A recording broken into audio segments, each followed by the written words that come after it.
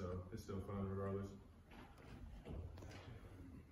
How much of a leadership kind of mentorship role are you taking, especially with Rowe and Jalen and Sawyer being the freshmen from last year?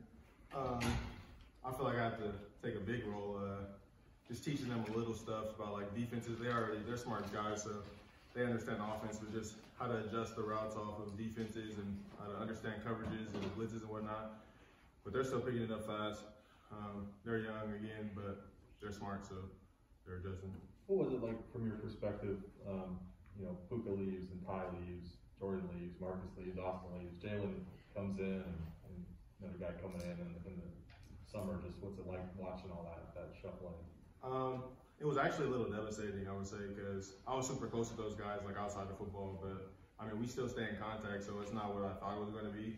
But the guys that we're getting to, like, I talked to Giles and I talked to Jalen, but like when they got here, and they're super cool dudes too. It's just new, you got to get to know them. But COVID's making things pretty weird because we can't really hang out a bunch outside. But as I get to know them, like, they're pretty cool dudes.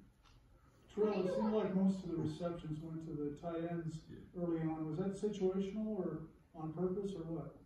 Probably a little bit of both. I mean, we got some crazy nice tight ends, as you can see, but they're big targets, and today was like a red zone focus, so I would say it's a little bit more situational, but we still got some stuff dialed up for them too.